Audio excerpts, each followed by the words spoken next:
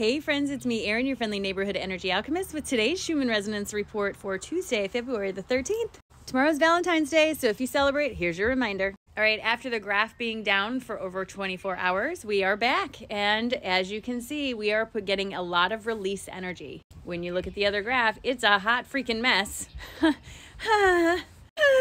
This is all of your chakras opening up and giving you the opportunity to release stuff that you're holding on to in that space. This can often look like emotions coming to the surface that you don't know where they're coming from. But to release the emotion, a lot of people ask me, how do I release these emotions? That's a great question because it's not necessarily easy to know how to do that, right? So to release the emotions and the feelings that are coming to the surface with this energy, what you want to do is allow yourself to actually feel it. And don't get caught up in why do I feel this way, or what is this feeling, or where is this coming from, or ah!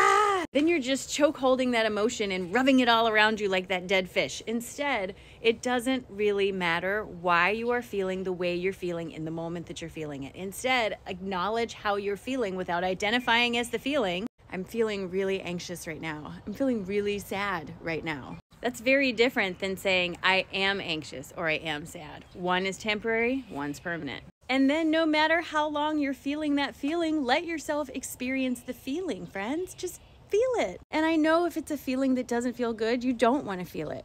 But maybe be open to the idea that the reason it keeps coming up is because you won't let it go. This is not about having a clear reason for why you feel the way you do, this is not about, giving forgiveness to someone who has wronged you. For them, but for you, you can let go of holding on to that, because I promise you, if you're holding on to a grudge, they don't care. Why you do that to yourself, friends? All of this releasing energy is really, really encouraging us to open every chakra and allow that energy out. That can look like spicy words. That can look like anxiety, sadness, things that you don't understand why you're feeling them, suddenly rising to the surface like these little bubbles of effervescence. When you feel those feelings, do yourself the favor. Journal how you feel without being judgmental about what you're saying. Go outside for a walk and just cry. Do whatever you need to do to let those feelings out, friend. It's no good holding on to them.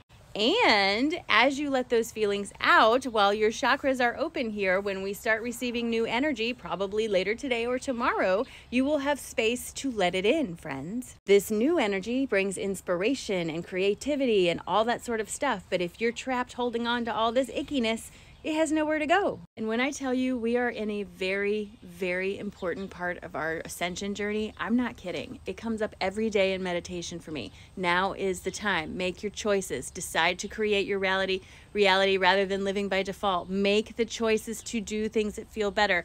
Make the choice to feel better. Just do it. Even when I pull the cards for today, it's always reflecting this idea that it's time to make some changes. The first card that came up was dependence.